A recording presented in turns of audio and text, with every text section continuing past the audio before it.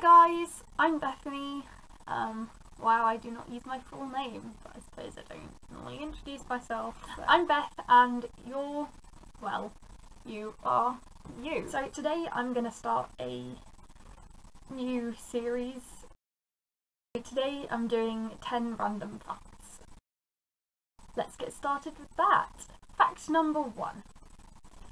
If you lift a kangaroo's tail, it cannot hop. I mean, can you imagine that? Like, that is kind of weird. Like, how does it use its tail? And how does somebody know that? I mean, did they go up to kangaroo, hold its tail, and then try and, like, watch it hop? Okay, so that was a random fact, but not actually what I meant. Not all of them are going to be like that. My 10 random facts are going to be about me, but, you know, I thought I'd start it off with a jump. Yeah. So I had a spinal condition called scoliosis. Had because I had an operation for it, so technically I do not have it anymore, but you know. So this is literally just the curvature of the spine. So yeah, that was fun. Scoliosis can be a genetic thing, and on that note, did you know that King Richard III had scoliosis? So you know, must be related to royalty somehow. Fact number 3. I can/could lick my elbow. Fact number 4. I know pi to a lot of decimal places, like ridiculous, but I suppose you could say that a ridiculous number is anything above 3.14. So, here we go. 3.14159265358897932346433832795. People are always like, oh, you could just be saying any random number, like, how do we know that you're actually reciting pi?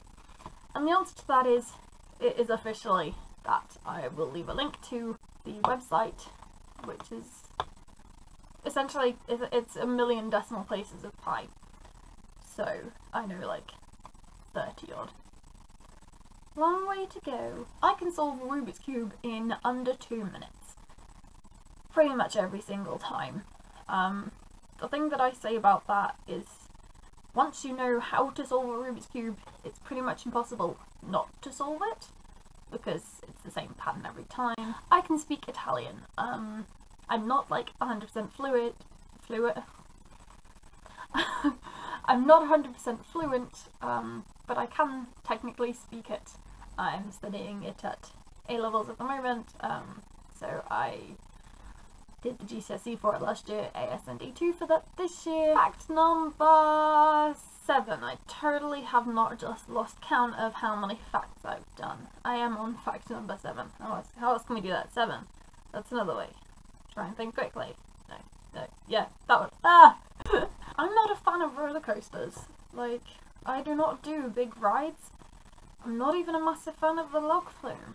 I don't know, I guess it's the feeling of like the drop. I just do not like that. Which also applies to pretty much any other form of dropping. So I've been climbing recently, and the first time I went I fell, and the last time that I went I fell, and both times from about 5 feet, which really isn't much. It's like about 4 inches lower than I am tall, so it's like not even my full height. That distance I fell, and it scares the heck out of me. Like, I do not like falling. Please tell me I'm not alone on this. That being said though, I'm not scared of heights, so you know, like, I'm happy to be up high as long as I don't have to fall.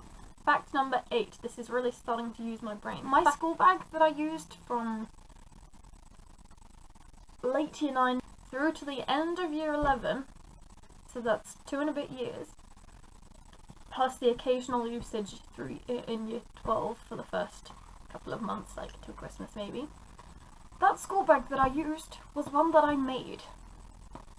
Yeah, I made it, and it lasted that long. I'm pretty proud, and I really wish I could show you, but I can't find it.